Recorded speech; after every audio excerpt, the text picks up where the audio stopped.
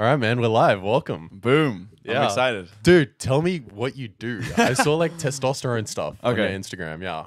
Yeah, basically, yeah, I mean, I can tell you the background story in a nutshell. Obviously, if you want more detail, I can go into it. But essentially, I had some health problems as I was basically pursuing being like a fitness model. And from the suffering, I basically went on a crazy journey, which led me to... I was just doing things very normally like other people, right? I was looking at even Joe Rogan, speaking about the podcast and stuff, looking at like Joe Rogan, how does he do stuff? Ended up taking like a lot of supplements like people do. And I never really found a way that was like worked for me. And from the suffering, you go on the hero's journey and started to look online a lot, seeing what people were doing, started to do a lot of research. And I started to, try and fix my own digestion problems, my own problems with low testosterone. And from there, I basically went on like a 3-year all-in health journey. I quit my job. I was working in London. And from there, I basically fixed my own health problems, started to share how I did that online, went to go live on a farm in Denmark, like kind of Amish-style farming. And I started to basically fix my friends' problems. Then other people start to inquire online as to like, hey, how do you do this? And then to answer the question concretely, basically... I have a program specifically for fixing guys who have specific health problems, guys who are kind of looking for a more natural way of taking care of their health, basically, and kind of people that don't resonate so much with like taking 25 different supplement pills every day, or people that have like some digestion problems or testosterone problems, stuff like this. Okay. So where are you from? It's a South African accent I hear, right? Or... No. I'm English. I think I've been here like 2 weeks. And I've been hanging out with Pete a lot, Pete Foden, and so I think he started to like infect my accent a bit. But I'm English. I'm from the UK. And then you went to Denmark and worked on a farm. Okay. But I'm also Spanish, half Spanish. Right. And I lived in Brazil for like 3 years in total. So I'm like 25% Brazilian at least. Okay. Shit. So you've been traveling for long, or are you based in England? No. What's your how does your base and everything like? What's your story? So I live in Dubai now, and I've lived in Dubai for like 6 months, and then prior to that, I was living in Spain. I lived on a farm in Denmark for like, and then I also lived in Sweden farming also for like 1.5 years. So been all over the place. Now I'm settled into Dubai. Okay, cool. So this testosterone stuff, I assume you had quite low testosterone, and then you obviously used yourself as kind of like a lab rat and kind of figured it out, and then started helping other people, right? What was your baseline or starting point? Do you know the numbers? And then what did you do to actually increase it? And then what did we get to? Yeah. So I didn't do the blood test for a long time, but I had all the symptoms like extreme fatigue, no libido. Very tired all the time, and I didn't even do the blood test because it's quite hard to do a blood test in the UK. It's not like I was also a brokey at the time, so paying wasn't an option. Like £100 for a test, like I can't do that. So I didn't do the test for like I don't know, like a year and a half, and even when I still wasn't fixing my problems. It took me a long time, and the level was like 400 or something like that. Okay, so but that's not bad, hey. That's 400 in the terrible. middle of the reference range. No. Like typically 180 to like 800 or something, isn't it? Or? No. Yeah, but the thing with the reference ranges is that, well, you can kind of put a conspiracy on it or not, but regardless, the fact is like they're very low and they're extremely wide. So like, it's like you said, 180 to 1,000, and it's like. What kind of reference range is that? That's like saying, you must be between 0 and 120 years old. Like if someone was to guess your age, it doesn't mean anything. So the the range that it should be for basically all guys should be anywhere from 700-800, depending on how old you are, to 1,200 basically. Damn. So when someone says like 400, that's low. If you're like in your 20s, even 30s, like 400 is like. You got to do something about that. So mine was in the like 420, 430, and then in 4 or 5 months, I more than doubled it. Yeah. And but I started at that low point. Okay, but even up to like 1,200, that's like super physiological, bro. That testosterone. You watch More Plates, More Dates, hey? Yeah. But he's the thing with More Plates, More Dates. He's also kind of like he's in the matrix a bit, with the health stuff. How do you mean? Well. He's definitely in the matrix basically means in terms of health in the matrix basically means that you don't have the understanding of bacteria, and you still have that understanding that, or you take the same view as the doctors that bacteria is bad and that you need to kill bacteria. And then from there, you formulate all your other beliefs and they stack on top of this lie at the bottom, basically. So he's still in that camp, if that makes sense. Okay, right. And what camp are you in then? What's your line of thinking with all of this stuff, and what's your process and what's involved when it comes to increasing testosterone without giving away all your secrets? I got it. My camp would be, I would take a look at the other side and say, well, the track record of the people in that camp of mainstream medical approach, maybe they're not doing too well. You know, when you look at like the disease rates, autism, etc., everything is through the roof. Those things are like well documented facts, and you think, well, maybe those guys don't have it down too well either, you know. And if you were to, so what I do is basically I flip kind of everything on its head, and I say, well, what happens if you do very much the opposite of what they propose? And results are going very well. Okay. And what are some of the things you do? I mean, you're drinking milk, right? So the milk. I mean, the milk. Not breast milk, is it? No. Okay, This is some local cow milk. Okay, nice. Basically, the things that I do. Well, I can give you some examples. So a few things. So one thing is I try and consume a lot of bacteria, as much as I can, basically. Interesting. And the way that you do that, well, where is bacteria prevalent? It's in food, unprocessed whole foods, which are not heated, not cooked. So that's what I personally do. You don't have to do that at all. So does that mean, sorry to interrupt, that like this milk is unpasteurized, or how does all that work? It's like comes straight out of a cow basically, and it's going straight into you, or is that out of a milk carton out of a milk carton from a grocery store? Like, no. I would never drink pasteurized milk. This is unpasteurized milk. Ooh, okay. Does that freak you out? Yeah, a little bit. I don't drink milk anyway, so okay. You're missing out, man. You're missing out. It tastes kind of gross on its own. No, you should try this. And I'm like pretty lactose intolerant, like a little bit. Like I won't have to, if I drink milk now, I won't have to like run to the bathroom or anything, but it messes up my stomach. I don't know what your opinion is on that. Yeah. Or if you have an opinion. Well, this is kind of one of the clues that could lead you to, maybe that this is something good to take, because it's like 99% of the time someone that is lactose intolerant can consume unpasteurized milk without any problems. Because what happens is when you pasteurize it, meaning the pasteurization process is basically where they heavily heat the milk to a very high temperature. I don't know the exact temperature. And then they boil it aggressively. And then not only do they boil it aggressively, but then they do something called homogenization, where they mix the cream into the milk so that there's no separation of cream and milk. So what happens with raw milk is that unhomogenized milk is that you get the cream at the top, and then the remaining milk, which is like the lean, the low fat protein, and then you can mix it all together.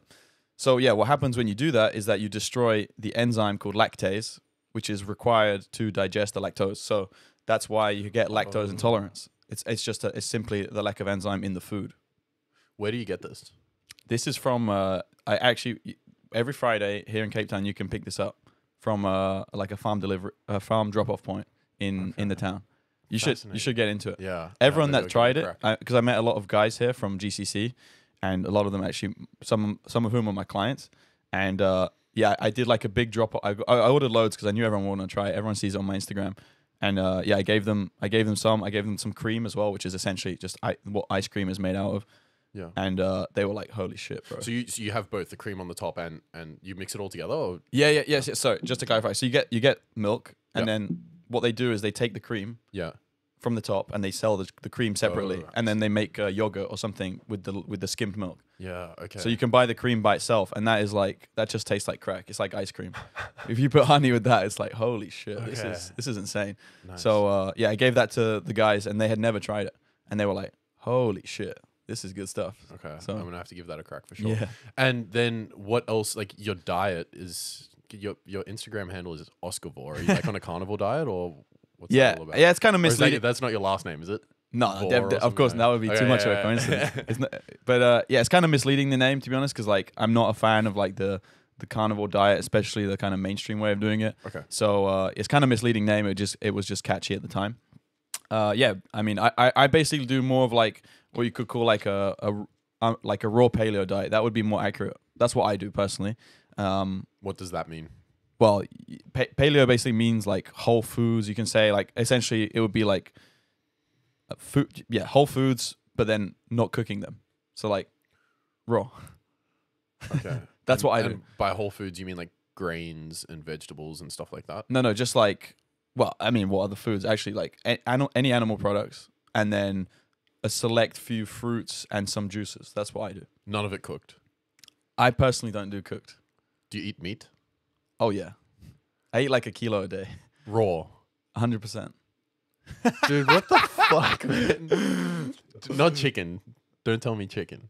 Chicken is really as a rotational piece of the so diet. what's this all about? Salmonella poisoning and not heating your chicken up enough, and I mean, literally, restaurants have like a minimum temperature that they have to cook the chicken. That's just based on like that's just based on the belief that bacteria is bad, and like I kind of take the opposite view, and when I apply it myself, amazing. How did you start doing this? Because I mean, there's self-experimentation, and then there's that. Like, someone's got to tell you like eating raw chicken is okay or something, or you just dove into it yourself. Yeah, there's a bunch of research. There's a bunch of books, and there's obviously a lot of research about bacteria also. And there's it basically started. I did the carnivore diet myself for 100 days, 100 days straight, like very strict. And naturally, what happens when someone does the carnivore diet is that people start to cook. Have you ever done it before? Yes. Okay. Yeah. I'm on keto right now. Okay. And I did carnivore for like a stint of it, and then I introduced veggies and stuff like that. Yeah. Okay. How long did you do the carnivore thing for? Probably 3 or 4 weeks, I would say. Okay. Just. Yeah. How did you feel? Pretty good. Yeah. Pretty amazing. Yeah. People feel good. And they usually do it anywhere from, like you said, 4 weeks to even 3 months. Obviously, some people do it longer term, but then they kind of feel like, oh, maybe I should have something else here. So I did it for 100 days. Okay. And basically what happens is, and maybe you had this experience also, when someone does the carnivore diet, they gradually get more and more either bored or sick of like cooking steaks twice a day because it smells a lot in the house. You have to do it. So it's kind of like, fuck, I have to cook another steak. So yeah, people get bored or that's one thing. It's pretty bland. Like, let's be honest, like just eating meat. Well, it's also bland. And then people will get naturally attracted to, for a kind of different reasons, even just like pure laziness of like, I don't want to wait any longer, just cooking the steak less. So they have like a rare steak, for example, or even like what you call blue steak. Yeah. And that was happening. And I was just like, I can't be asked to wait any longer. And then I saw some people eating raw meat online on YouTube in a kind of like triggering sense of like the Liver King. No, this was way before. Okay. I'm the Liver King way before that. Okay, I was doing Liver King way before the Liver King. And there's some guy, his YouTube account got banned now because he was like, I don't know, he was also saying some other stuff, and he would go to like vegan protests and just start eating like pig heads or like I think I saw that like guy. a rabbit. Is he an Australian guy? Do you know? No, he's from Latvia or something, right. Eastern Europe. Random, Yeah, and he was living in Germany, and he was going to all these protests, and he was like, just eating like a rabbit or something, like triggering, very triggering. Yeah. And I saw that, and obviously, like on one side you're like, that's kind of gross, but on the other side you're like, that's kind of cool. And like, I'm from a place in the UK which is like quite liberal, and so everyone around me is like a vegan feminist, and so I see this guy on YouTube like eating a dead rabbit at a vegan protest. I'm like, this seems kind of fun, you know, like that's cool. I like it, and I'm like naturally attracted to things that are like, I'm a bit of a maverick, and so I see this guy and I'm like, well, that looks fun. And then there's other guys on YouTube also eating the raw meat, and I was like, well, I'm already eating the steak like basically raw. I'm like, I can't be asked to cook it. I hate the smell of cooked steak. I've been doing this like 100 days straight. So then I just one evening I got like a flank steak. Yeah, a flank steak's like a standard cut of steak. And I just like, I was kind of nervous and excited, and I see this guy on YouTube eating the raw meat, and I'm like, fuck, like this is kind of scary, and I'm excited at the same time. And I just ate this flank steak without any salt or anything, and I was like, my whole life changed in that moment. It was like pure euphoria. I couldn't describe it, but I could describe it. It was like euphoria. Like, everything just clicked in my head. Like everything that I'd been reading, the whole like 100 days, like as soon, and other people have said this the first time that they ate raw meat, as soon as I did it, it was like just like my brain rewired or something. Something changed in my brain. I was like, this is it. Like I found it. Like I found what I was looking for. So yeah, that was the first time. And then since then, I've been doing it extremely strictly for 3 years. So I wouldn't. Once you do it and you really get the flavor for it, you can't really go back. So how do you order a steak at a restaurant then? Yeah, this happened in Cape Town. basically when you look at the menu, you want to go like, okay, well, what are the raw dishes, which is going to be like the carpaccio, the tartare, the oysters, the sushi or sashimi. And if they have those, then I would just order like yesterday I ordered like 5 steak tartare starters. Okay. Instead of getting like a main course of a steak. So that's like the first choice. And then if they don't have that, then I would just take like a blue steak. Okay. But what happened in Cape Town, I was at the menu and they didn't have any of those like tartare dishes. So and then they had like this sirloin steak, which is like a New York strip in the American cut. And I was like, I'll just take the New York strip. And he's like, well, how do you want it cooked? I'm like, to be honest, man, I don't really want it cooked. Can you just bring it to me like as is? And he's like, wait, what? He's like, you want it like a bit cooked, right? I'm like, just bring it on the plate. And I was like, you just cut it with a knife. No. And get into it, or and like, he was a bit shocked, right? And then like 20 minutes later, I get this like, they actually cut it up and stuff, steak tartare, but it was like it had nothing on it. It was like I was even surprised, you know, like it was pretty cool. And then he just brought like it was like a big lump of like 600 grams of steak tartare. Wow. Okay. Yeah. Dope. And then other things like alcohol and lifestyle and all of that. Do you drink it all? What are your thoughts on alcohol? And what do you tell your clients that still want to have like a bit of a work-life balance or go out and socialize and enjoy it? Yeah. I drink alcohol, not that often, but yeah, I drink when the occasion is right for sure. I wouldn't want to like not. It's very fun to drink. But the things I don't do is like I don't smoke cigarettes. You know, like there's not very much bad for your testosterone, right? Right, yeah. And there's not much ROI to a cigarette, but alcohol is like there's a good ROI there.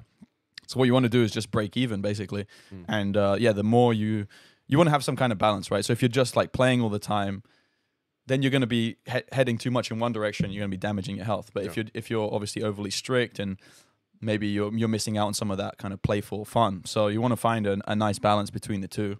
And yeah, the more booze you drink, well, then I would just encourage you to really be a bit more strict with what you're doing the other 90% of the time. So how much do you think is okay? Well, it's never good for your health ever. Yeah. So it's never really okay, but at the same time, it's never not okay. You can just choose the degree to which you wish to be healthy. It depends on your goal, right? If someone has like cancer and they're really sick, better not to drink for a few years, you know, get healthy and then enjoy life. Well, not enjoy life, enjoy the alcohol. But if someone's relatively healthy, then you think, well, enjoy yourself, you know, do what you want. I would also say like people should really ask themselves why they drink alcohol in the first place. I think many people do it from a place of like can't have fun without it or feel very nervous without alcohol. So in those cases, I think it's good to question why you're even drinking that much in the first place. Like you see a lot of people, they're like, I'm just getting like, especially in some holiday period, they're like, I'm getting drunk every day. I'm like, why are you doing that? You know, like, is it some form of escapism? So yeah, I think it's good to question if you're drinking a lot. And I see people really drinking a lot. I'm like, why do you drink that much? You know, I don't think it's coming from a good place.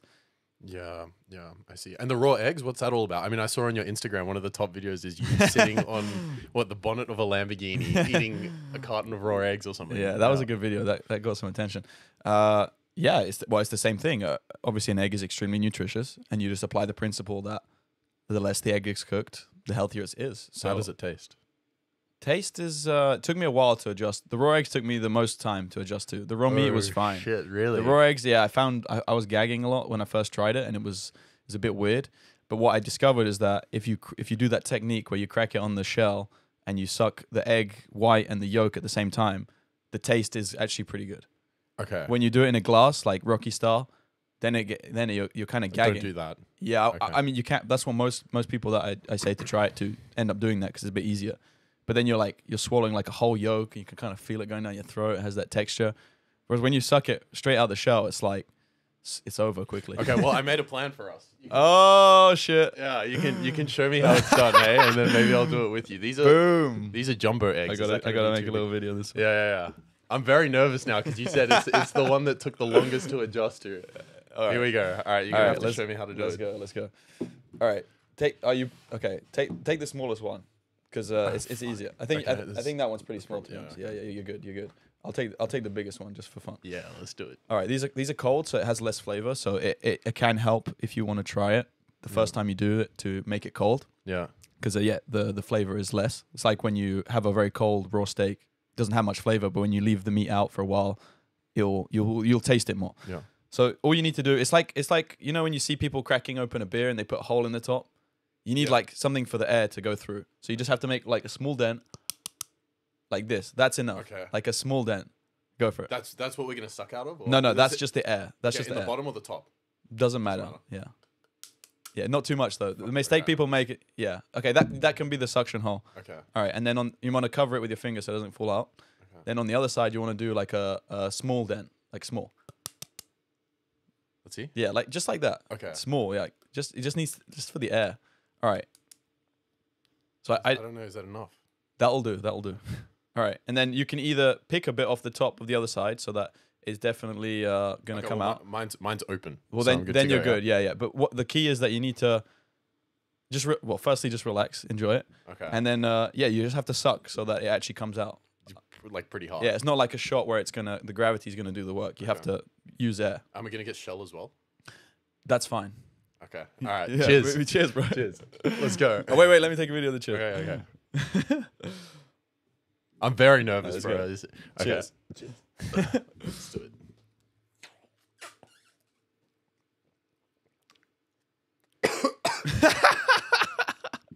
You did it? Half. All right. That's enough for me. That's good. That's good. That was good. God damn. It's not the worst thing. I could see myself getting used to it. Yeah. Oh yeah. Someone else did it recently, and he was like, "Bro, I quite like it. Oh. And that's what happened. That's what happens basically. You got to think, right? If you take my viewpoint, like what your brain wants, its whole life is just unpasteurized fats. Basically, that's like the main thing that the brain wants. And this might be the first time that someone has ever eaten, or when they're drinking the cream that I described earlier, the raw cream, like that might be the first time they've ever eaten in like 20 to however old the person is, 20 to 30 years of existence. No. They've never, ever eaten unpasteurized fats. And it's like the brain wakes up in that moment because that's what it wants.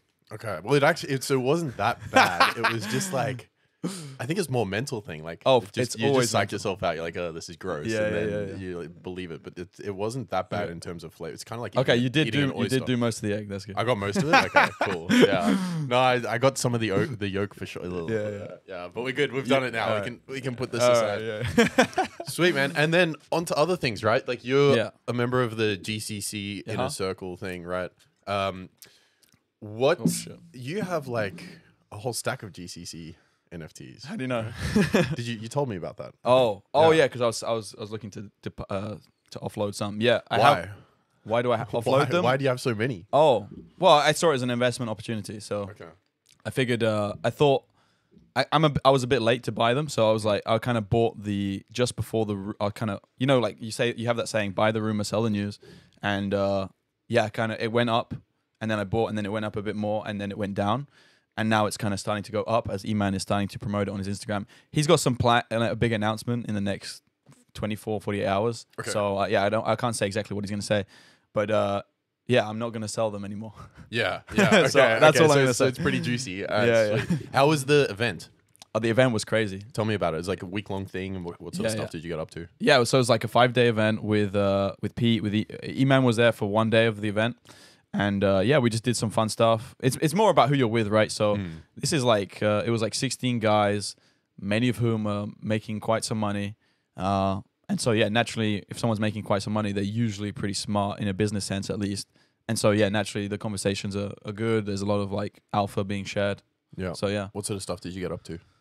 Well, we went shooting guns. We went on a yacht along the coast. Nice. And then.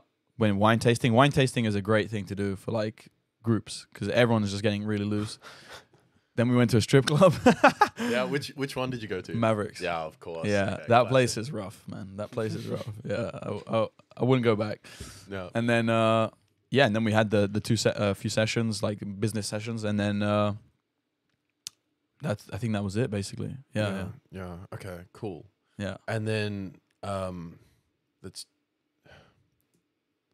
Sick. Are you a part of any other masterminds, or is that like the only one? I'm in quite a few. Okay. It's been a good client acquisition strategy for me to join masterminds, right. And then naturally people will follow you on Instagram, and then they see the Instagram stories, client results, and then they inquire basically. Which other masterminds are you a part of? Capital Club is one.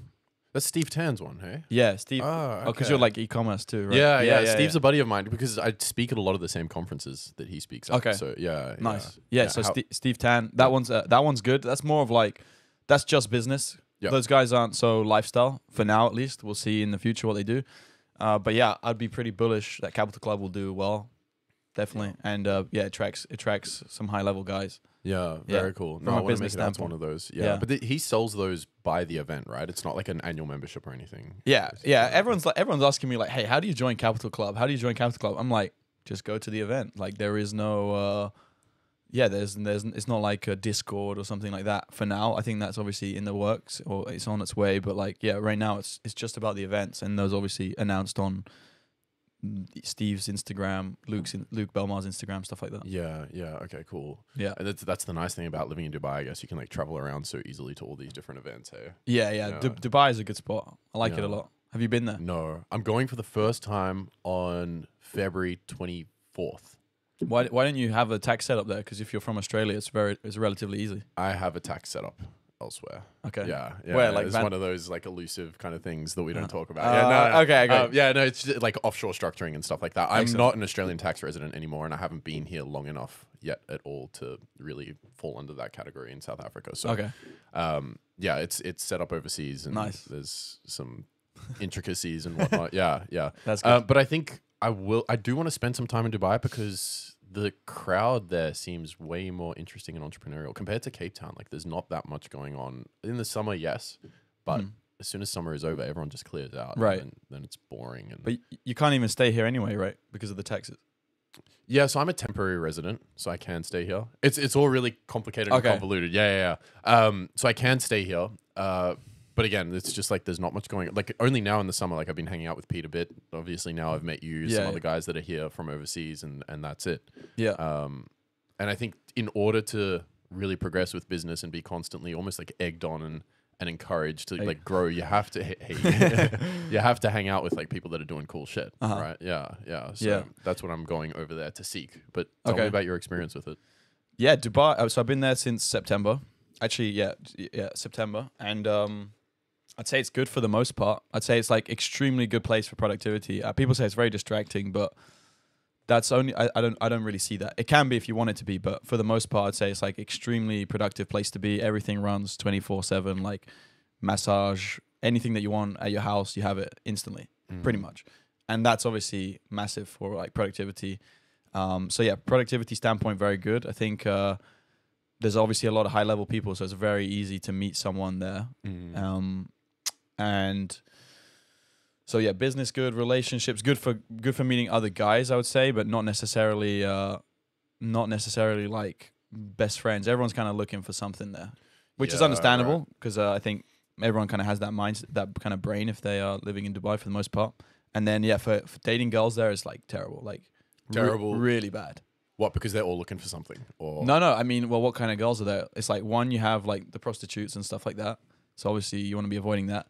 Then you have like the air hostesses, and you have like the air hostesses. I don't know, they're like 21 to like 26 or whatever.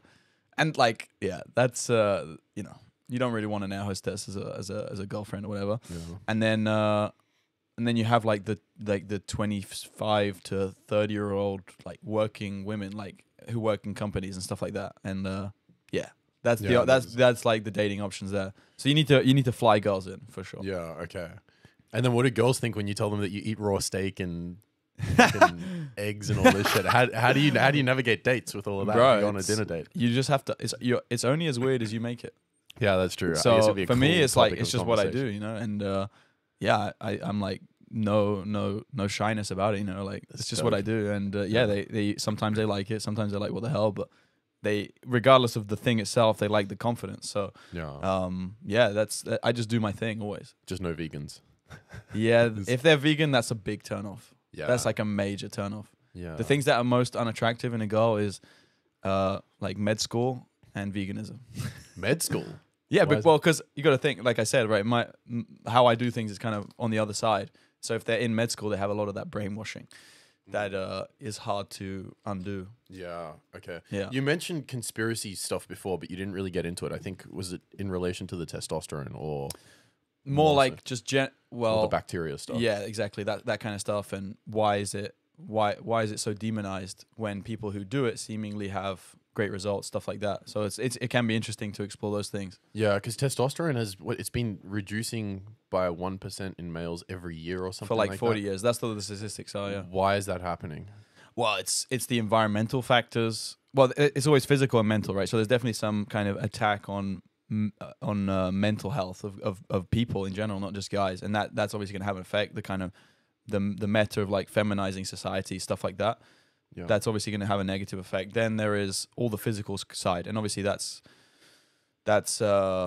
related to the environment, the foods that we're eating, the water that we're drinking, the water that we take showers with, all of that kind of stuff. That all the physical factors is really the main driver, or the thing that you can change the fastest, I would say, is the physical. I had an interesting conversation with Pete in here about tap water. Do you drink tap water? I don't really drink water. Okay. Yeah. I hydrate with milk. Obviously, the food that I'm eating itself has a lot of water component to it. So yeah, I don't drink too much water. Just if I was like sweating a lot, running, stuff like that. But yeah, in general, I don't drink too much water. If I was to drink water, then yeah, I would never drink tap water. Yeah. Ever. Okay. What kind of training do you fit into this whole regimen? How does the sports and athleticism side fit into this? Yeah, I just do it. Me personally, I do a lot of boxing. Okay. Yeah. Nice. Boxing is key, super key. And then yeah, I do some lifts, like some calisthenics in between, and some compounds. You've been boxing for long? Like a year and a half. Okay, nice. Yeah. How much fun is it? Hey, like I also You're doing it as well. For like a year and a half. Yeah. It's so key, man. I wish I did that when I was like 11. Yeah, and it's so good for like not just your body, but like your mental health and mind and confidence and all of those things as well. Yeah. Are you doing Muay Thai or boxing? I'm just doing straight up boxing. Yeah. I got my first fight on March 25th. Yeah. Shit. So I'm training up for that. I've had like 10, 15 shoulder dislocations though. Okay. So I'm very concerned that it's going to come out during the fight. Like we were sparring the other day and it came out again. And I've got 8 weeks until the fight. So I'm like rehabbing super hard now for the next 8 weeks. Okay. Just fingers crossed I'm ready by then. Damn. So do you know the opponent or is it like a surprise? I don't know yet. I am. It's kind of important, isn't it? Yeah, yeah. What's his physical attributes? I think about 6 weeks out, I'm going to find out who he is, and then we're going to kind of adjust our training and plan everything around who I'm actually fighting. But for now, we're just going down the normal training. What do you? Is it just like knowing his height and reach? Essentially, would be the most important thing, right? Yeah, and his like fighting style as well. Like, does he fight on the inside? You get that intel? Yeah. Why, you going? So we'll go watch him or something. I don't know. I think he trains at the set because it's a white collar fight, which just means like it's a casual, like a local club thing. Like you know how soccer clubs will have like a Sunday sport sort of thing. So it's not super serious, but it means that dude is also training at my gym, but with another coach. So I think my coach will see him fight, and then he'll just give you the alpha. See him sparring. Yeah, and then he'll give me the alpha. Yeah, that's exciting. I've seen a lot of guys. I think Andrew Tate definitely got fighting trending. Yeah. That's why I started. Well, he introduced me to it. It's obviously not necessarily why I started, but he was the one that showed me like fighting might be good. And the amount of people doing boxing now is like I don't know. Everyone I know is doing it basically, or wants to. So you followed Andrew Tate like a year and a half ago. No, when you started boxing. I first came across Andrew Tate in 2019. So before he was very famous. Okay. He just had his like online PhD course, stuff like that. And I watched that, and I didn't really think. I was also very brokey in 2019, and like someone said, "Oh, you should join his war room and stuff." And I was like, "Oh, it's $1,000. I don't like that was a lot of money for me at the time. That was like half of my monthly salary after tax, and I was like, I can't really do that."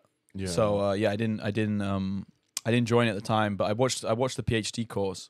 And that was eye opening for sure. But I also felt like I was already doing a lot of that stuff anyway. So I was like, I don't need it, and I'm kind of nervous to join because I think there's a lot of high level people there, and I'm just not there. And I was kind of maybe some lack of self confidence in 2019. But I wish I did. But it worked out very well. The PhD course is his dating one, or that's the dating course. Yeah, I don't know if it's still available, but. Okay. Yeah. Did you get very into the whole dating scene, game, pickup, and all of that sort of stuff, or? Yes. You did.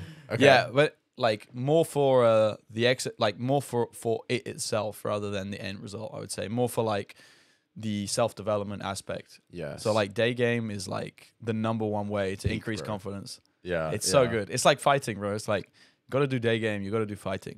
If you can't do those things, you got to learn. Like you should be capable of it. Yeah. So do you still do it? Even day now? Game. Yeah. You're not in a relationship, hey? Do you have a girlfriend? It's complicated. Okay. So do you do day game?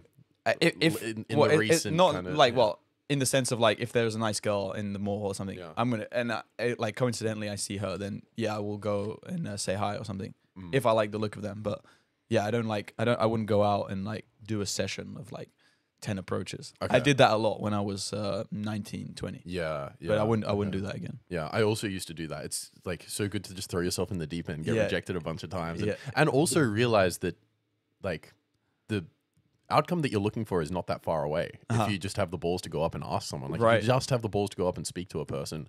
Yeah. Most of the time, they're pretty chilled and they actually enjoy the interaction as well, you know. And then that reflects and kind of trickles down into business and everything else also. It's all in your head. It's kind of like the egg where you say like it's not so bad. It's the same thing, or like it's even in business, right? One of the things that I took away from meeting a lot of these guys in GCC is like the amount of people, including myself, that said like once I saw that making whatever figure 700, like 100,000 a month, $1 million a month was possible. It became very easy. I just never even knew it was a possibility. I think it's kind of the same thing. It's just like limiting belief. Everything's in the head basically. Yeah. And so tell me about your business. You're obviously doing well for yourself, but how is it structured? Do you have a team that's doing stuff for you, or is it mostly all through your personal consulting that's just very high ticket, or how do you structure your stuff? Yeah. So I for the first year I was doing everything myself, and I didn't. How long ago was the first year? How far through the journey? Yeah, so basically it started fully in like November, well, kind of like end of last year. So like December, that was when I really started. And of 2022. That was 2 months ago, 2021. No, a year and 2 months ago. That was when I did my first like consultations, paid consultations. I already helped a lot of people just online. Yeah. And then I realized like but I was also quite a brokey in my mind at least. So I was helping a lot of people for free. So December was when I started to receive payments for consults. And then I was doing everything myself until like August of this year. And then, I got it to a certain point. I don't want to say exact revenue number, but of course. I got it to I tell people that like, holy shit, like we should have hired way sooner. And that was definitely one of the number one business mistakes I made is I didn't hire sooner. I guess I was kind of nervous of like, I'm going to be responsible for this person's salary, like that kind of stuff. So I didn't hire for a long time. And then, I started to build the team. Now I have 5 employees. Okay. Cool. It's going very well. It's going very well. Dope, man. Congrats. And they're coaches that you're basically replicating yourself, or they're doing other support stuff to help you do your job? Both. I have a coaching team so they can respond to questions basically almost as much 24/7 as possible. So I have a guy in the US, have a guy in Europe, in the UK, and they help to answer questions, help with the onboarding process. Yeah. Okay. Very nice. And then what's the plan from here? How are you going to grow this thing? Yeah, it's going to be much more into education, and because basically, in order to get to the revenue number I want, I need to be onboarding about 50 people a month. And in order to do that, my current structure is too. It's not ready to do that. It's too. I'm still so involved. Like I check everything, and that's obviously partly my fault. And I just want to make sure everyone has a good experience, and I need to be able to train the team enough so that they can do what I do. That was also one thing that I found very difficult was like, how do I give everything that I know to a coach? And firstly, I don't even need to. They just need the most part. And then the answer is basically a lot of SOPs. Yeah. And I started to map the whole logic tree of like, client has this, then this, then this. And it's like, that's like a big job to map the whole logic tree. So that they know exactly what to do, but that's basically what I need to do. And at that point, it's almost like code. Basically, I was trying to code my whole brain of like creating a custom consulting basically for the person. So I need to once that's kind of done, then I'll be able to handle the 50 onboardings a month, something like that. Yeah. Okay. Nice. And then so what about selling straight up information, like selling a course, or do you already do that as well? Well, the course is included, but well, it's an interesting decision. For a long time, I was like, no, it has to be very personalized because that's how you help people the most, right? And then as you go more away from that into just selling information, then you accept that most people aren't going to even do it. And so I kind of for a while I was like, no, I don't want to accept that. Like I want everyone to get a good result. And but what I'm saying is like, just selling the course doesn't really help people that much because very few of those people are actually going to action it. And then the question is, should you care about that I don't know, but I see such great results with people when they get more personalized advice. So it's essentially the way to do it is like some kind of hybrid of like education with consulting or personalized recommendations and then individual support. Because it's also people's health, right? So the way I have the program structured is that people have a one-on-one channel with me, my coach, and them. And then they have obviously the shared channels. Because if you have a guy and he's got a health problem, like he has a stomach problem, or, you know, I get a lot of guys with like low testosterone, all the symptoms of like erectile dysfunction, etc. It's like they're not going to want to shout about that in a group. They need an individual, right? So that's why I have it set up so that they have like an individual channel, so that they are not broadcasting to the world that they have these problems. Yeah. Or at least to my group with like 100 people in it. So yeah, so you need to have like the one-on-one stuff for health. It's very interesting. I'm also seeing like there's obviously like the 3 areas, right? There's like health, relationships, and making money online.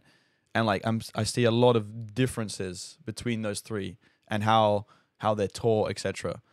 And it's very interesting to see like how they have a slightly different nuance or way of doing it, if you know what I mean. Like the health stuff is much more individual. People don't really want to dwell on it for too long, whereas like the relationship stuff is like it's kind of all the time in a way. Like it's much more about in real life stuff as well, and just connecting people rather than information per se. It's kind of just more doing it and having like the social stuff.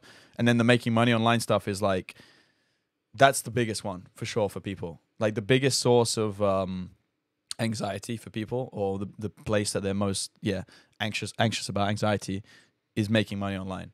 That's like the biggest. I think that's what people care about the most. So and I think that's why we see these crazy scalable offers, like BizOp offers, where people are making a shitload of money. Yeah, off it. Yeah, for sure. Because that's the biggest source of stress for people, and that people really think, and of course it's never true, but maybe you have to do it to discover it. That if I have the money, then I'll get the girls, you know, and stuff like that. But it's just not the case. Yeah, but I think everyone has to go through that journey to find out themselves. Yeah. Like we can sit here and talk about that all we want, but people will still not believe it. They'll be like, it's easy for you to say because you guys have got the money or you're doing all this business stuff. So obviously girls want you. How did you find dating changed once you did start to make money? Well, it depends, right? If you want to just go with like slutty girls and girls that are shallow, then you can just flex stuff on the internet, and it does produce the effect of girls becoming interested. That's obviously also kind of like making the money doesn't make you happy. Doing that stuff definitely doesn't make you happy. But most people, they need to do it to realize it. Yeah. So I would say that outside of that, nothing really changes. You know, you still most like the best girls don't care that much in a way, and it's only changes in your head, I think, and the same stuff still applies. You still need to be a good person outside of this, and it's just another like it's useful. Definitely, it definitely helps. And obviously, like you got to think, if you're a girl, like you don't want a broke guy. You know, like if you're broke, it's gonna be harder to get like a really good girl for sure. Yeah, I think there's a fine line between what a gold digger is and what a girl that is just looking for an ambitious guy is. And a lot of people don't really see that or consider that either. I mean, obviously there are just gold diggers that all they want is to just get with a dude for his money. Yeah. But I don't think it's gold digging if you're a woman attracted to a guy that has money because he has ambition and all of these other things. Like you got to think about the things that a man needs in order to get to the point where he's built a business that can make money, right? Yeah. And that is like good character, being charismatic, being able to take care of someone or multiple people. Like if you got employees and all that, you know, whatever it is. But all of these things are the attractive part that women are in turn drawn to, not just the money. Right? For sure.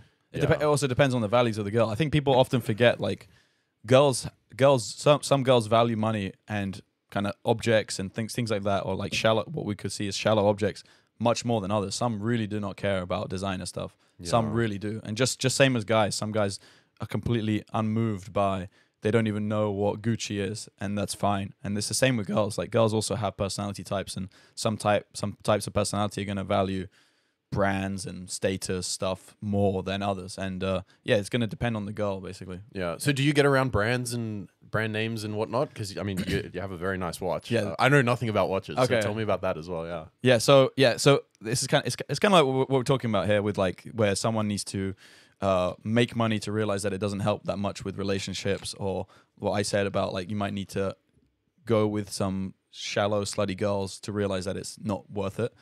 it's the same with like brands. So like when I first started making some money, I went like all in on the designers, and I was kind of going for like, for a while I thought I was gonna go like the Liver King route, like maximum attention, which means like I'm gonna wear like a Versace tracksuit and eat raw eggs at the same time. And I was doing that for a while, and I was excited by that. I do like shiny stuff, you know, like somewhat. It's in my personality type to like that. So for a while I was doing that. I was wearing all like the designers, all the logos, and then very quickly I realized that I look like an idiot. And Iman Gadzi definitely helped with that. When I first found out about Iman in like June last year, so I didn't know anything about him until the day before the GCC mint. Okay. And then I started to watch his YouTube videos, and yeah, I saw what he was wearing, and it was like, oh, that's kind of refreshing. I like it. And then I saw him explain in some videos what he does, like, yeah, go get some like unbranded clothes and get them fitted. And then yeah, very quickly I like completely revamped the whole wardrobe to like just. I also, part of like caring about health is also caring about the kind of materials that you're wearing and so forth. So I just started to go with like everything organic, cotton or like cashmere, natural materials, and then started to get the stuff fitted. And now I don't wear anything with logos. Maybe shoes or something, but I can't even think that I have any logo shoes. So yeah, now I'm not into that at all, and I just get like nice materials and very plain stuff. It's a different look. I still like the brand stuff. It does make people perceive you a certain way, and that can be useful for certain objectives. But I still somewhat like them. But yeah, I wouldn't wear like a Palm Angels t-shirt again. You know, I did that for a while, and yeah.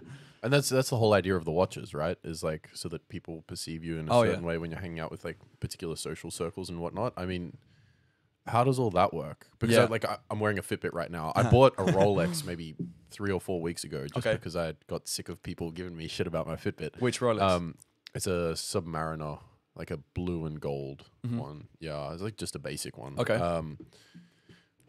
When would I wear it? When should I wear it? When shouldn't I wear it? Like, I was always under the impression that if you're hanging out with the right people and you're doing the right stuff, like you're doing cool shit yourself, people don't care what you're wearing on your wrist because they know this guy's legit. He's got a software company or an agency or whatever this person is doing.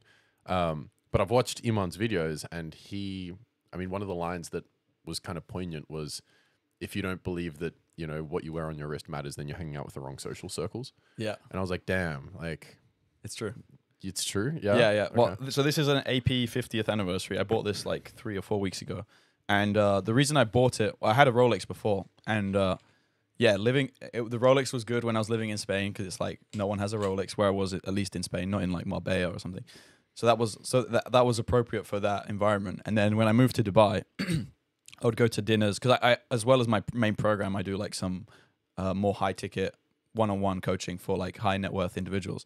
And I would be going to lunches with prospective clients, and they have like a $300,000 Richard Mille on, and they're like looking at my watch, like I can see their eyes like really bouncing, you know. And I'm like, when that was like the last straw when that happened. When I went to this lunch with this guy with the Richard Mille, and I was like, yeah, I can't wear this watch. I'm being like negative. It's negatively affecting my sales revenue.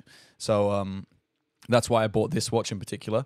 But yeah, that's kind of it basically. And I think the reason I bought this is like, you need to have I don't know much about watches, right? But in my head, I was like, okay, you need to have a watch that's basically more than 50 Gs. Yeah. And that's like a turning point, at least in the current prices. And someone that knows about watches might say that's wrong, but like, yeah, that was basically what I understood. And like, I was like, okay, I just need a big boy watch that's respectable and in these kinds of circles.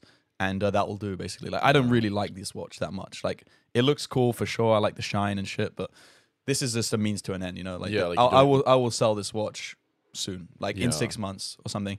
My plan is actually to buy a farm.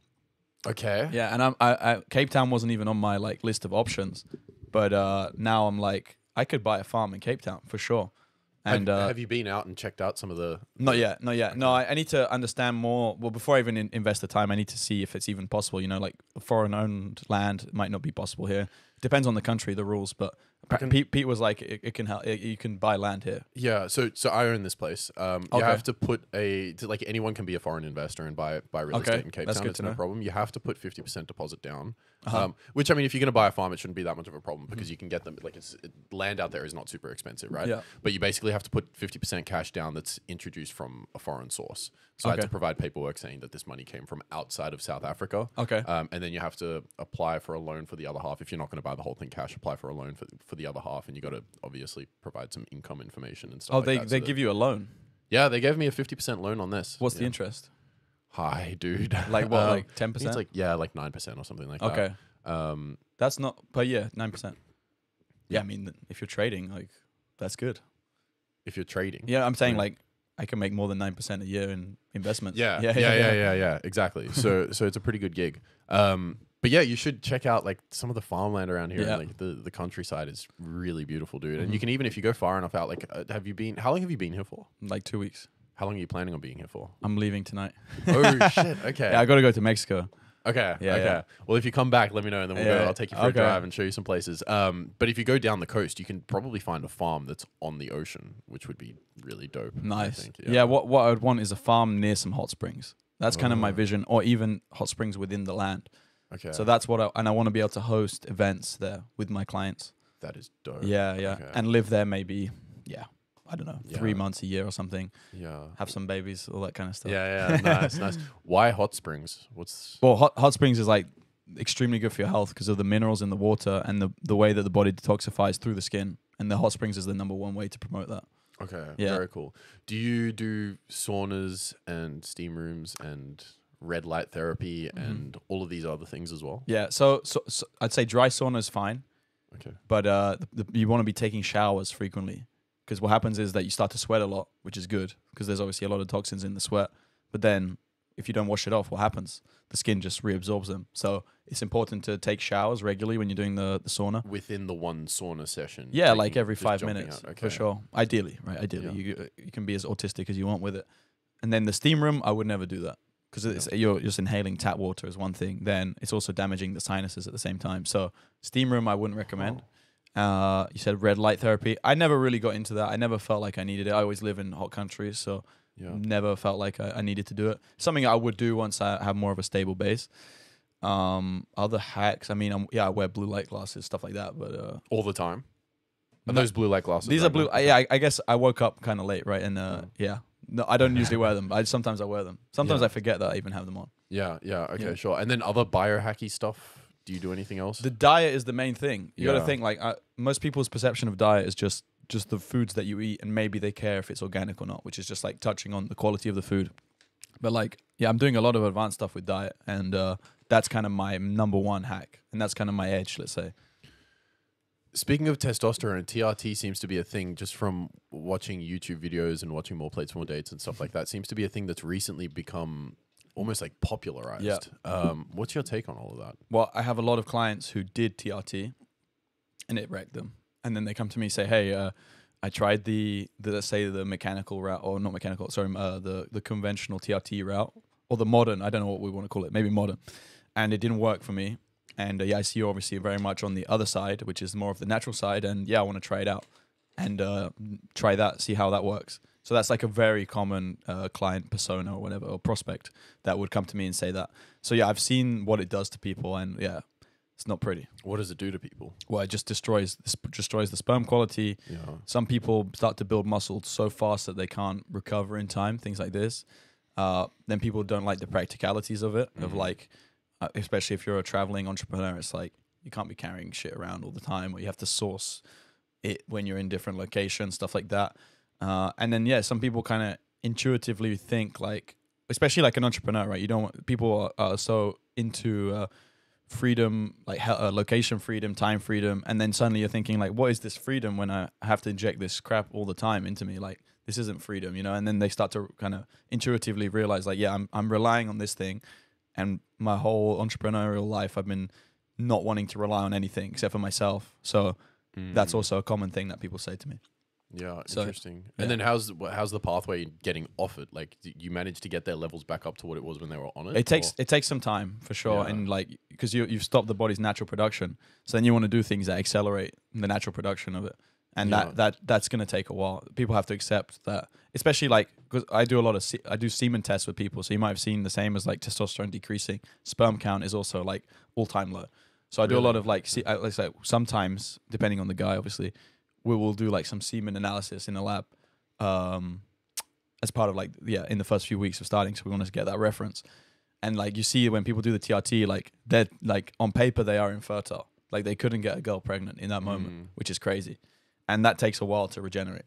Yeah, right. What's the idea of doing like the semen analysis stuff? Is it because I'd imagine if you're not trying to have a baby, it's not really your number one priority, but is it just more reflective of other health? Exactly. Stuff, yeah, it's just reflective of testicular health, basically endocrine health. Yeah. So yeah, you gotta. It's just a reference point that I saw that no people were doing, and I thought, well, that's interesting that I can explore that. And maybe I have a lot of before and after tests. I also want to have options in my business, right? Maybe I want to create a fertility clinic at some point. Then it'll be a good data point for me to gather. Yeah, that's cool. It's also just for purely my own research, right? I want to see like when people start to apply my diet health principles, what happens under the hood, let's say. So I try to get as much data there as possible with like, I do epigenetic testing as well, which tells you your biological age. And my conclusion with those tests is that they are 100% bullshit. Okay. 100% bullshit. Right. I've had like 45-year-old guys with diabetes, maybe not almost obese or obese, do those tests and it says that they are 36 years old. And it's like, this is a scam. This is 100% marketing where it's like, it's such genius marketing, right? You do a blood test and it tells you, hey, you are 5 years older than you want to be. You need to buy our health coaching, and then you need to do the test again, which costs $500 in 6 months. So how do you make an assessment of someone's overall health? What are the main things you look at? Well, there's the blood work, and then there is what people say, and between those two things, you have to. Well, the ultimate thing is that the person is satisfied, right? And you can try and guide them to feeling as good as possible. And you have the blood work, and between those two things, that's all you can do, right? You have the what does the paper tell me? What does the individual actually tell me themselves? You know, like are they? You could look at signs such as waking up regularly with erections. That's definitely a good sign. If the person is going to the toilet 6 times a day, then they've definitely got a digestion problem, no doubt about it. Stuff like that. Yeah. Okay. Cool. Yeah. Sleep. What's obviously very important. As an entrepreneur, I know like for me, for example, right now I'm in like a super intense work period. Ideally, I would sleep less. I'm pretty precious about my sleep, but how flexible can you be on sleep, and how important is it to get your 8 hours versus... Yeah. Can that be manipulated at all? How much do you sleep? Well, it can certainly be. You can give yourself a full sense of energy with caffeine, right? And that's what people do. Yeah, I do. I fucking slam coffee. How much? I have probably between 2 and 4 coffees a day, I would say. That's quite a lot. Yeah, it is. It's like, what, 300 milligrams of caffeine-ish? Per coffee or altogether? Well, I think a coffee is like 60. A Red Bull is like 80. A double shot of coffee. It depends. Yeah. So roughly probably about 300 milligrams. That's quite a lot. Yeah. General, and this even surprised me when I started to coach people, and like I've coached well over 100 people now, 140. Okay. And like I'm surprised how quickly people can quit caffeine and come back without it, surprised me. That really surprised me. I quit caffeine and I was fucked for like a month. Yeah, it takes a while. Back on caffeine now. Because your adrenal glands are exhausted, so you need to regenerate basically, and you need to adhere to the diet and stuff like that to come back to life. There, otherwise you're just exhausted. Yeah, your glands are completely exhausted. Yeah. Okay. So do you drink coffee at all, or you're like no? No, I quit 3 years ago. I was like addicted. Also, I was smashing like 600 milligrams caffeine a day.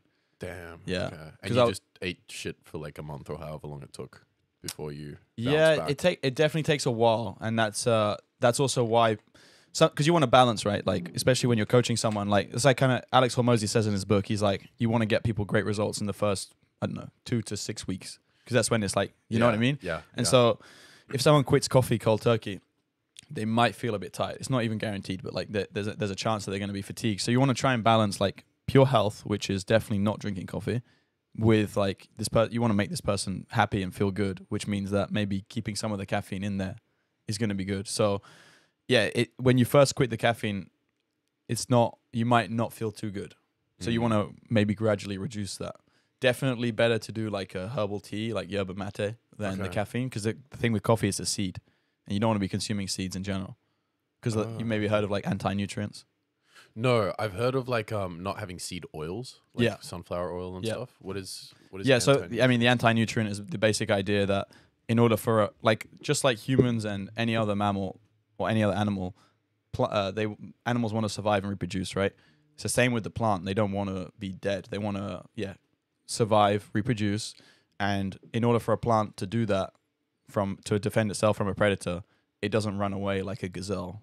So it has to defend itself in other ways. That's when you see like some examples we like a stinging net or stuff like that, but then also like a lot of chemicals in the plant. And that's what it uses to defend itself.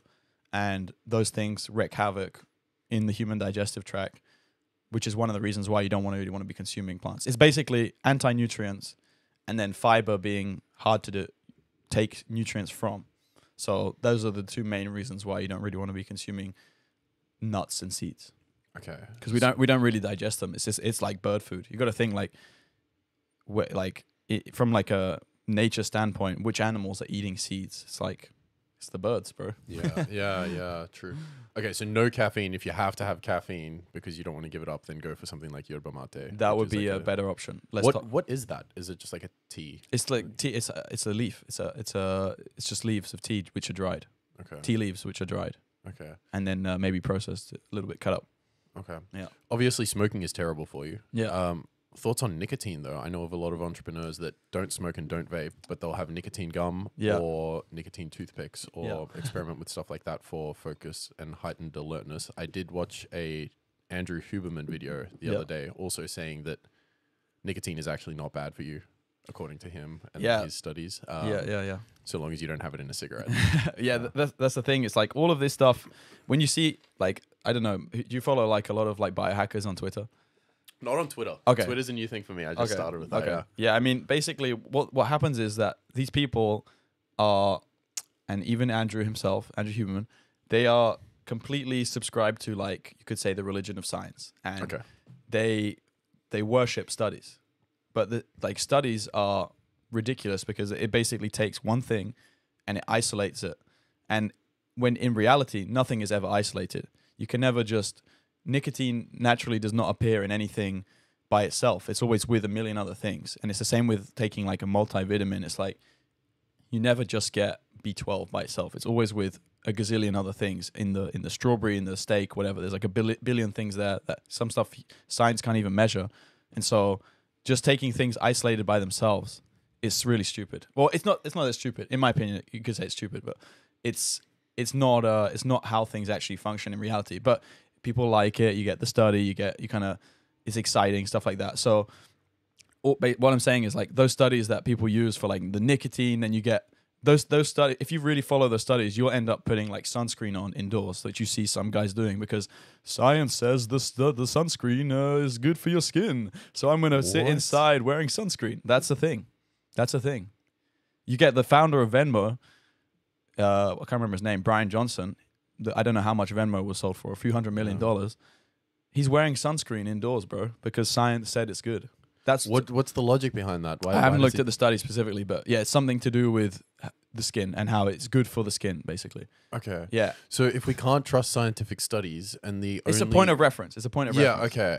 Like the only real the other side is to look at anecdotal evidence and what people experience themselves and stuff. Like, but how do we know what to listen to and what to do? Well, at some point you have to trust yourself, and you use different references, and you try things for yourself, and you see what really makes you feel the best, whilst factoring in what the studies say. You look at empirical data, and you decide what to do there. But most of all is like you've got to balance like what makes you feel good in the short term with the other information points that you have, which will then help you to decide, does this make me feel good in the short term and it's good in the long run as well? Because obviously, otherwise, if you're just focused on like immediate feeling, then you're going to probably start sniffing cocaine and stuff like that. Yeah. You know what I mean? So you got to balance like what makes you feel good there versus the data points that you have. Yeah. Speaking of cocaine and drugs, what's your viewpoints on psychedelics and that sort of stuff then? Obviously not for health so much, but just along this kind of line of unconventional healing and medicine in a sense. Yeah. I mean, me and my friends basically, I did a lot of psychedelics in the past. Yeah. And when I went into the farm life and started to be kind of, I don't know, started to really change my really fix any anxieties that I had without psychedelics, just by, I guess, applying stoicism and kind of going away from like a high stress environment. There was a period where I went very away from kind of trying to make money and stuff like that. Yeah. And that was good for me, for sure. And during that time, I basically I don't want to say enlightened or whatever, but I definitely found a certain ease in the world and relaxedness with life. And then, so I had that period where I felt very almost enlightened, let's say. I don't like that word necessarily, but whatever. And then I did mushrooms after that. And the conclusion was like, I don't need to do mushrooms. Like, I'm on mushrooms all the time, literally. Like, I'm high all the time. And so doing those things, I don't need to do it. And then you also meet the people that do, like, whenever you meet someone, it's obviously a more extreme case, but you meet someone that did ayahuasca 50 times. That person is always riddled with anxiety. When I meet that kind of guy, he's like, bro, you got to do ayahuasca. It fixed me. And I'm like, you are anxious as hell. I can see it. You're like biting your nails every 2 minutes and whatever. So like, yeah, I once I had that experience of like doing the mushrooms, and I realized like, I don't need to ever do this again. Like, I'm high all the time. And people even say that to me. Like after I came back into the normal world from living on the farm, people were like, bro, why are you always smiling? Like, yeah, and people say that to me now, like, why are you always like laughing and smiling? I'm like, I love life, bro. Like, I have a huge appetite for life. Like, ever since I was a teenager, and like, yeah, it's just, for me, it's just so, everything is very fun, you know? And yeah, I don't need the mushrooms to enhance that. Like, I'm very enhanced naturally. Yeah. And it feels good. Through all your health coaching and stuff, do you also help people that are depressed or anxious? Because I mean, like, usually most of the time the cure for that is like, do more exercise, right, be healthier. Yeah. Do you get people that come to you that are like, you know, I don't feel healthy, but also I'm depressed, I'm anxious, I'm dealing with this thing. Yeah. And do you help those guys? Yeah. So I would say everyone has that. And the people with more money that I work with, most of the time have greater degrees of anxiety, stress. People are very scared about the world, where it's going, and making money. And even the people with a lot of money, they're fearful, because they had that fear when they started to make the money, and that kind of stayed with them as they got the money. So yeah, I would say everyone has that. Almost everyone that I work with has that. And my expertise is fixing people's physical health. And naturally, when you fix the physical health, those things will improve, just like you said there, when you said maybe people should exercise and go out into nature and just sit on a beach and enjoy like the sound of the waves or whatever. Not that I necessarily tell people to do that, but you can do stuff like that. But no, if someone has like a fundamental problem, like I've had situations where like the person will tell me, the client will tell me like, bro, I'm really low. And then I have the best therapist in the world. Like he's like kind of my he's kind of my secret weapon, let's say, or not so secret now, obviously. Yeah. And yeah, he's the man basically. And so I refer clients to him. Okay. What is he? Is he just like a normal therapist, like performance business kind of? No, he's a wizard that is very low key. Yeah. And he does not care about money. Yeah. In the slightest. I shouldn't even say this, but like he basically says to the person like, you can pay me whatever you want. Yeah. I don't care. Interesting. And and what actually happens is the person always says, well, how much do you want? Yeah. And then he'll say, my usual rate in the past has been this, but you can pay me whatever you want. Yeah. He's a bit of a bit of a chaos agent, you know, very open-minded, let's say. And that's pretty fun. So yeah, I refer people to him when they need it. Yeah. And especially like the more high net worth people. Yeah. And oftentimes they will basically book him repeatedly for like a weekly fix my mental health, basically, or like, oh yeah, help me relax and take a different perspective. That's the main thing, that entrepreneurial people have a very similar personality type, and that type can be very kind of narrow-minded and laser focused, and can be very relaxed by receiving different perspectives, stuff like that. What impact does that have on the business though? Oh, I think it helps a lot. The foot off the pedal, you think? No, but sometimes taking the foot off the pedal, it's kind of like if you keep running up the mountain nonstop, maybe you're gonna start to slow down a lot. Whereas if you slept overnight at the mountain, then you could start again and you're gonna get to the top quicker, kind of thing. You could say that. Okay, gotcha. Yeah. What does your daily routine look like? Well, okay, yeah. I guess the things that will be like that will be stand out and significant is like I'm eating often. Because I always have them. I have the milk. I have the eggs. Depending if I'm at home, I have the meat with me, right? And yeah, I'm eating often. That would be one thing. I don't do. Do you fast? I don't do any fasting. Okay. Yeah, I like to have like I'd rather have like a bit of nutrients regularly rather than the fasting. Mm-hmm. Obviously, everything, and people think, oh, I couldn't eat every 5 minutes. I'd have to cook, or I'd feel heavy in my digestion. Those things don't apply with what I personally do with the raw eggs, right? Yeah. It's like you can't feel it in your stomach. Even if I eat 8 eggs, it's like you don't feel hungry, but like there's no digestive work that has to happen. You know, I could run a marathon in that moment. So yeah, I'm eating regularly. I don't have like a religious routine or anything. It just, my thing is very focused on like, I want to maximize nutrients, and that comes from the food which I eat regularly. Then I started to stretch a lot in the last 6-7 months, something like that. Okay. It was and that was a real game changer. And I noticed that when I stretch, I get a lot of energy. Mm-hmm. So I like to stretch in the mornings. Outside of that, meditate. I meditate through. I listen to a lot of music, and I like listen to a lot of like just piano tracks every day. Okay. And that's kind of the meditation. I tried like sitting down in silence, and yeah, it never really resonated with me that hard. And at this point, I don't think I need it so much. Yeah. And I find that just the relaxing music is like, instead of like sitting down to meditate and going 100% in, I'm kind of like I said with the I'm high all the time thing from the mushrooms, without the mushrooms, I'm kind of like, I'm always meditating in a way, just by having the relaxing music, and that really like keeps me calm. Yeah. Okay. But that's key. I need the relaxing music on all the time. Yeah. I just choose one song like Tony Anderson or something. I'll just have it on repeat for like 6 hours.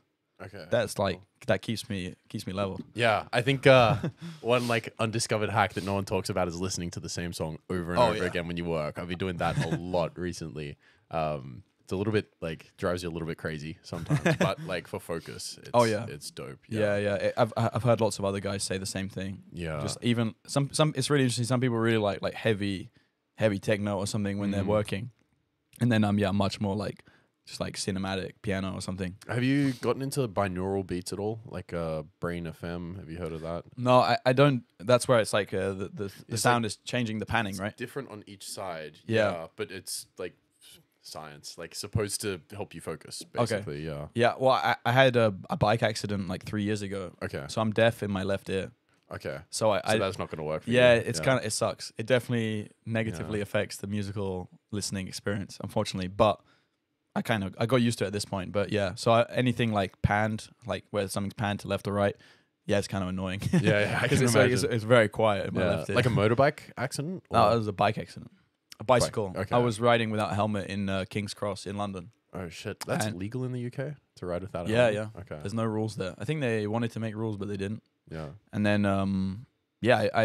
this was kind of the start of my health journey as well. This was like 5 years ago.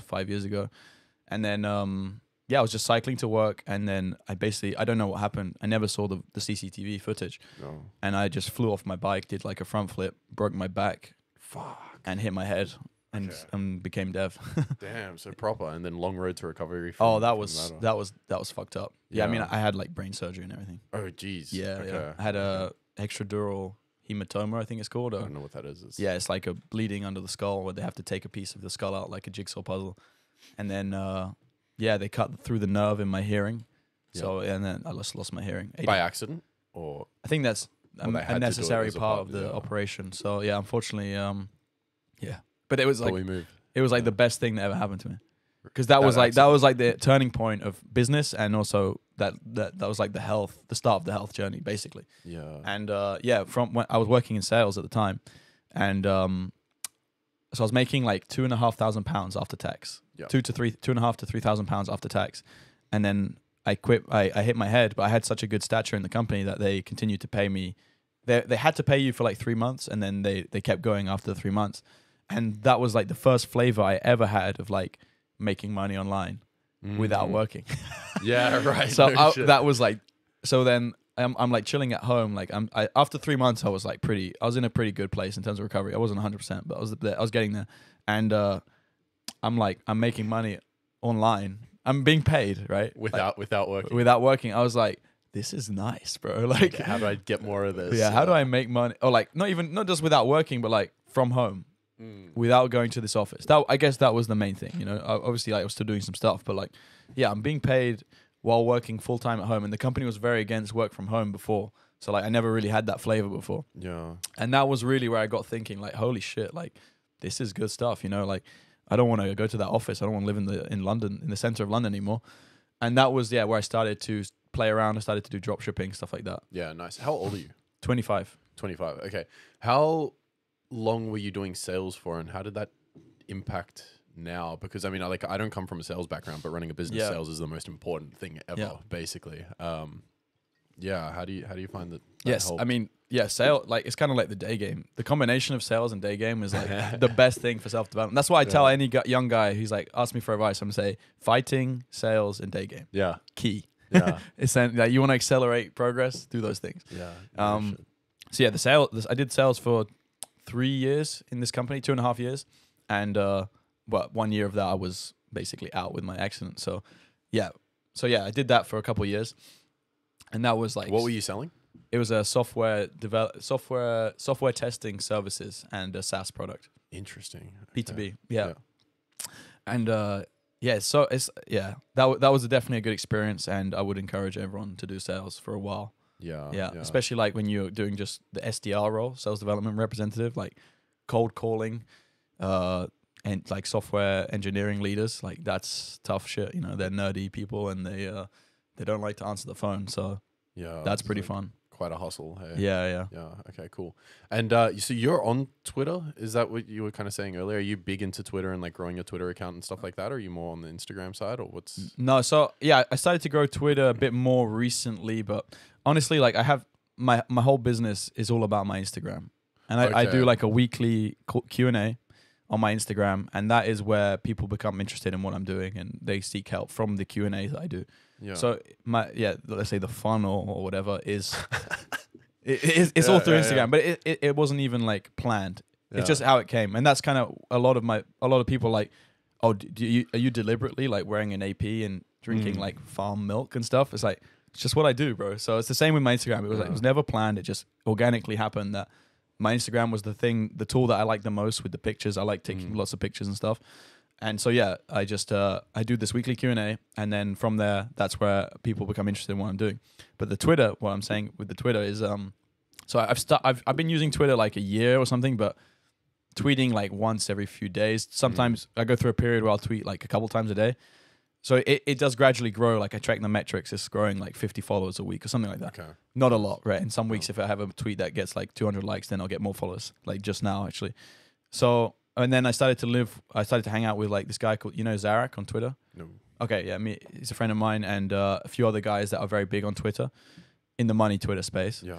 And there I saw like, they were like, bro, you got to get way more on Twitter. Because they're like, it's the best networking tool. And I started to see like, these guys, they're not in any of these masterminds that I'm in, but they have a great network just from Twitter. So when I saw that, I was like, well, fuck, I should probably be more on Twitter. So yeah, I've been somewhat doing it a bit more on Twitter, but I don't know. I feel like Instagram is my platform. Like, I just love photos and videos and sharing results. It just happens more organically with the stories on Instagram stuff. So yeah, I want to use Twitter more, but it's just, I don't need it to get to my revenue goal, for example. I have a great network. I don't need it from the network. So it's kind of it's a lower priority project to do Twitter. Yeah, for sure. I'm in like the exact same boat. Like, everyone's been telling me to do Twitter for years now, and I'm only finally getting into it. Okay. So all your clients pretty much come organic, right? Like through 100% organically. Marketing. That's been how I grew my entire business. So I started to do paid ads in December, so like 5 weeks ago, and the results were the quality of the people inquiring in terms, essentially just the level of interest plus the revenue of the income of the person weren't really there in the paid ads. So I paused the ads, and then we're going to revisit that next month. Yeah, it's really, but I see now, I met a guy here in the inner circle. I don't want to say his name in case he doesn't want people to know, but I think he would be fine, but I won't say it anyway. He's doing $1.5 million a month, 100% paid ads. Yeah. So he's got like a 60% margin, and I'm like, and he explained exactly what he does. He has 8 employees He's doing 1.5 million a month. 7 of those employees are commission only sales reps. And I'm like, holy cow. Yeah, dude. Very lean operation. Once you crack the paid traffic stuff, you can just scale super aggressively. And I think especially that the reason why I asked, especially someone like you, like eating raw eggs, it would be so easy to at least get that initial hook or attention, which is usually most people's challenge. Is like, how do I separate myself? How do I actually stop someone from scrolling when I'm going through the Facebook feed or when they're going through the Facebook feed? Yeah. And you've got that, you know, with that whole look that you've already sort of been building. Yeah, so I think you should definitely do it. That's literally when you said crack the code. That's literally what I was saying. Like someone said, "What's your plans?" Like I need to crack the code with ads. Yeah. Once I crack the code, it's gonna rail. yeah, absolutely. What? How much does someone have to be earning in their business, or like for them to qualify working with you? Like, how are you qualifying people? Well, in my main program, not like the extensive one-on-one service that I do, because that's obviously for people making substantial amounts of money. I wouldn't say they need to be. I mean, they need to probably realistically be making at least like 3,000 a month. Okay. Because I have. Can you share how much you charge for that, or you keep that until they inquire? That depends, you know. Okay. So I have a fixed price. Not that it depends, but it's better people inquire. Because people can be thrown off by a price tag when they actually can afford it more than they think, especially with kind of payment plans, stuff like that. So it's better for people. Well, people disqualify themselves based on the price that you throw out before you've even had an opportunity to talk to them and show the value. Because they don't realize that they can actually afford it, and that how they can, when they invest in their health, they're going to be able to have a lot more energy, which is going to help them make more money. Yeah. So that's a very common situation that people, or a common outcome that happens when people start to improve their health. I had one guy, he was like making 3,000 a month. Yeah. And he's like, I'm now making 17,000 a month. And it's like, this was really key in that. So when people improve their health, of course, their energy improves. I mean, I'm even a case study, right? I was making, obviously it's a bit of a long-winded approach, but I was making £2,500 a month in sales, 2,500 to 3,000. And now, it's a lot more. So and people, like a lot of it is the energy and stuff like that. So the only reason I ask how much you charge is to try and get an understanding of kind of like the qualification criteria for people to come and work with you. Because I mean, if someone only needs to make $3,000 a month, then you can find those people on Facebook for sure. Yeah, for sure. It's so when you say low quality, like what kind of interactions were you having with prospects or leads that were coming through? We were talking. you know a lot about ads, right? That's cool. That's why I'm asking. A hardcore ad guy. I work with an ads agency because I just wanted to maximize my chances of success. So I was like, these guys are very experienced. I'm new to ads. I got a lot happening. So I'm like, okay, I'm just going to pay an agency a small percentage of the cut from any sales through the ads. So we did it with the agency. They're a great agency, so I'll continue to work with them. But we were testing targeting entrepreneurial types, and that wasn't working.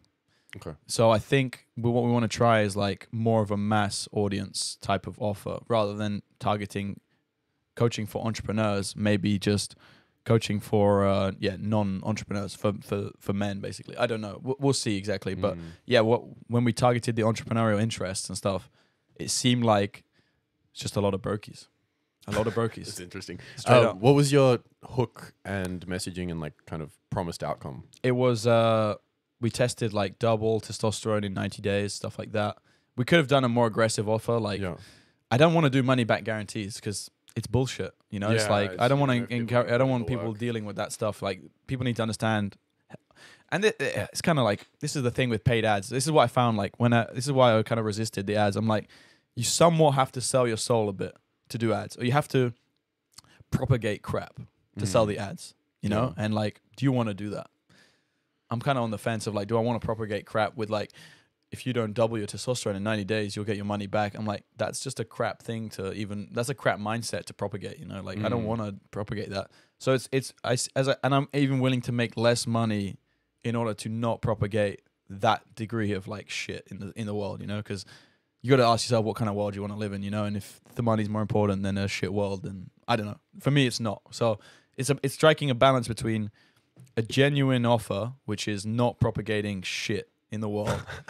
that prints money. So that's the balance that I'm trying to nail, if you know what I mean. Yeah. I think a lot of the time people, like if you're buying into a money back guarantee, you've got a safety net and you don't have to do the stuff because then you can just back out and get your money back, right? Wrong mindset from the beginning. Yeah, exactly. Like if that's what you're banking on. But I mean, you should be able to do it without a money back guarantee, particularly because you're getting people on the phone as well. So so long as they know you're legit and seeing all the results and stuff, I think the main question you would have to ask is like, what kind of person is interested in increasing their testosterone and why? Because the testosterone is not the increase in testosterone is not the desired outcome. It's what the testosterone is going to get them. Yeah. Right, and then that's what you have to sell. Yeah. It's always girls. I know, right?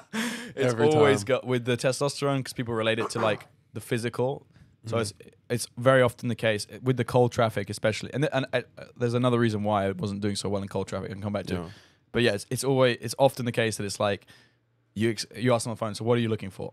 More testosterone. What do you want from the testosterone? Girls. Or they say, I want a better body. Why do you want that? Girls. Yeah. So that's a common situation.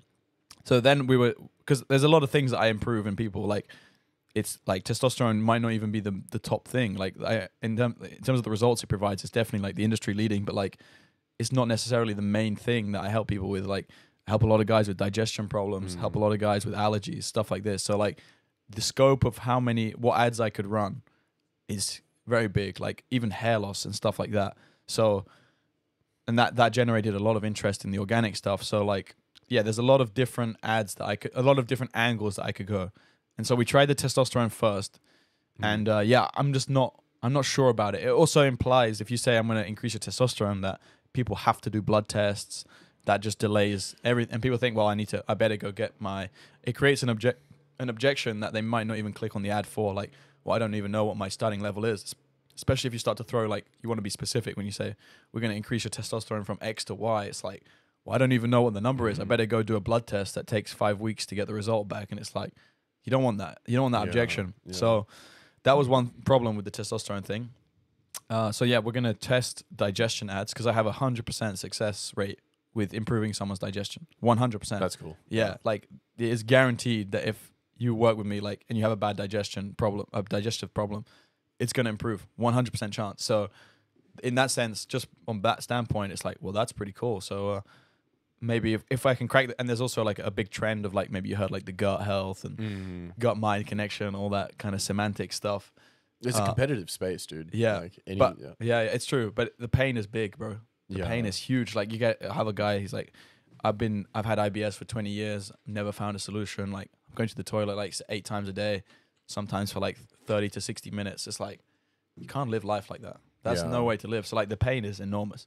Yeah. So and allergies, and what was the other one you said that was kind of weird? Hair loss? And allergies and hair loss. What's that all about? Well, what happens when you start to address your health at the like fundamental level, then these things start to disappear, which kind of makes you question, well, where are they coming from? It's almost like they're products of the environment that we're in. And when you start to reduce the toxicity in the environment, suddenly these issues start to disappear. Hair loss is a bit different. You need to do some specific protocols for that. I don't want to say exactly what that's kind of part of my source, but the hair loss thing is, it can be definitely prevented and slowed, and hair can regrow. I've had that many times, and that's been like a big whenever I do like a CTA on my Instagram about hair loss, that gets a lot of interest. Really? Yeah. That's like, because it's a bit, that's a big pain. Like it's a big insecurity, bro. Like, and it's everyone from like 21, people start to get this, or even some guys younger, like they start to get hair loss, and like you can see it, and it's there in your pictures, and someone takes a picture from the side and you see like this bald patch. Like, I understand, I would also be like, I would probably get a hair transplant if I was if I was them and I didn't know that you can do stuff naturally, basically. Yeah. So your hair loss stuff your protocol's natural? It's not like everything I do is 100% natural. There is zero synthetic supplementation involved. More Plates, More Dates talks a lot about minoxidil. That's not natural, right? That is very far from natural. Okay, yeah. But how healthy does that guy look to you guys? I mean, no, fuck no. He looks terrible to me, and he doesn't. Not in a disrespectful way. He doesn't look particularly healthy. He's very pale.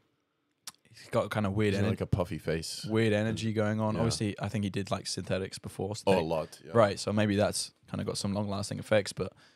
You gotta look at the person. It's a huge thing of like, if someone's trying to tell you health coaching or anything health related, it's like, well, how are they physically? How's their energy? And like, do you want to be like that guy?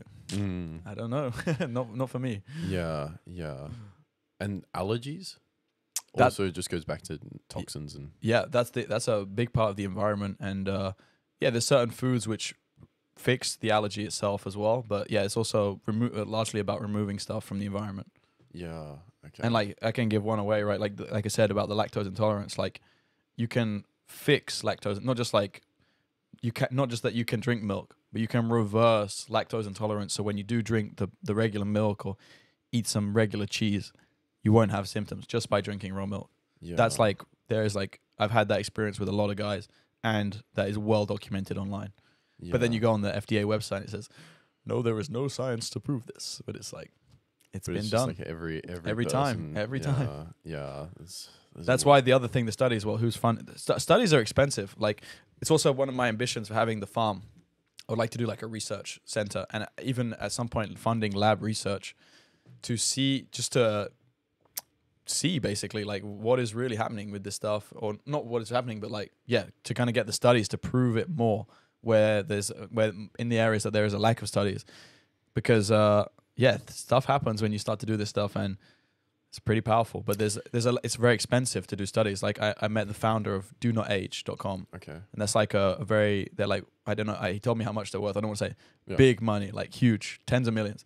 And they spend like hundreds of thousands to research a single supplement. Like that's not available to the average Joe, or to do a specific study. So like if we wanted to do a study of like even stuff like there's not that many studies on like the differences between there are a handful of what happens when you eat like burned food and it's carcinogenic and stuff. There's not like tons of studies.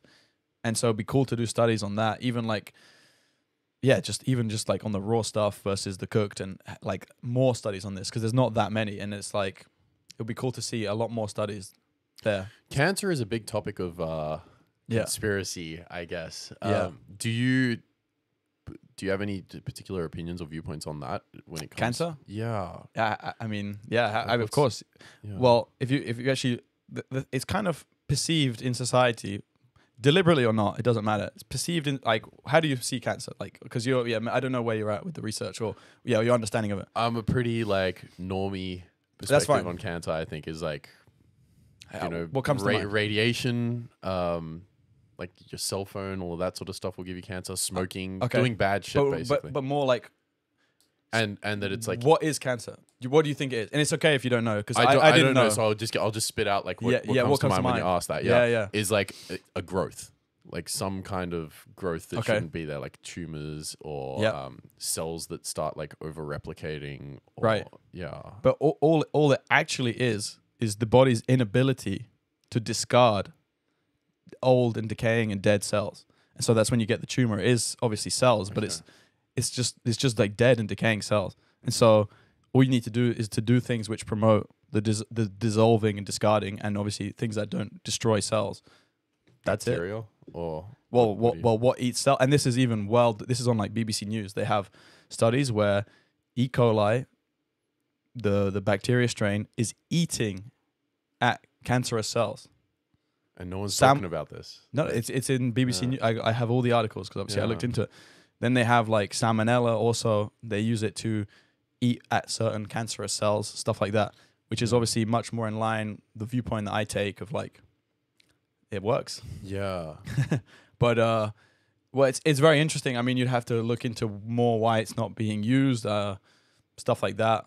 But do you think that it's a big pharma thing that cancer is like I've heard a lot in kind of like that conspiracy conversation that cancer is curable, but they're choosing not to cure it, or to like keep it a secret. People say that. I don't think it's even necessarily deliberate, and there's an evil guy doing that.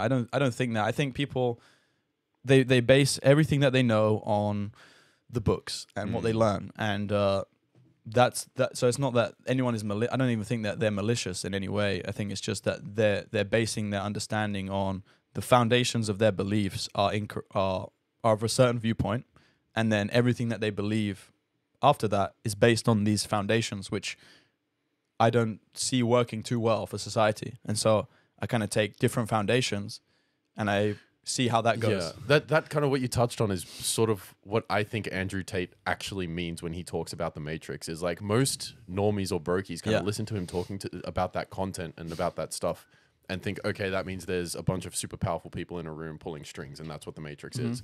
But it's more so a sense of like a global consciousness based on misinformation that's kind of been bred into and has turned into like this external force now that's pushing everything, or it's like an inertia that continues to push everything in a certain direction, right? I don't think it's malicious, and I don't think those people are evil, like the main figureheads, let's say.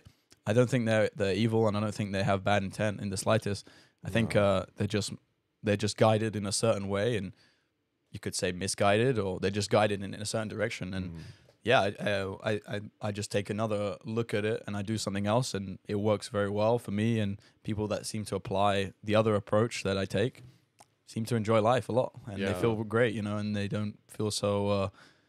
I don't know, a common theme when you look at someone like Elon Musk or some of the other like figureheads in the agenda and whatever, they Bill Gates.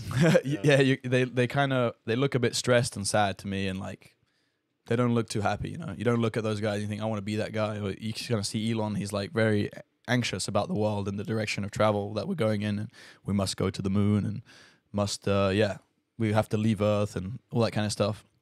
And it's not necessarily a kind of meta that I want to be part of myself, or I like doing the opposite of that and seeing how that goes. And it seems to be working well. Yeah. And back on the like funding studies and all of that, I assume you know who Alex Becker is? Yeah, Becker was talking about, because he was a massive quit caffeine advocate, and that's about the time that I quit also. And I think he ended up getting back on the wagon. And now slams caffeine again. He just sold his company for 130 million. Yeah. Like, what do you do? Maybe it works. Yeah, that's it. But he was talking about the fact that a lot of the studies on caffeine, and because there's this whole sort of line of thinking with caffeine that's like, if you have a bit of coffee every day, it's good for you, and like whatever.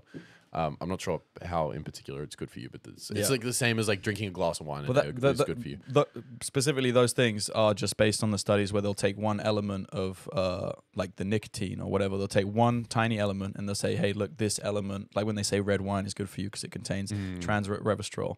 It's like overly simplistic, but yeah, exactly. And he was saying that a lot of these companies that are funding the caffeine studies are owned by massive caffeine companies, right? So it's like the studies aren't directly done by Pepsi and Coca-Cola. And, coffee. That would be too obvious. And Red Bull and whatnot. Yeah. But it's companies that are receiving significant funding from these caffeine companies to run the studies on caffeine and then report back that caffeine is good.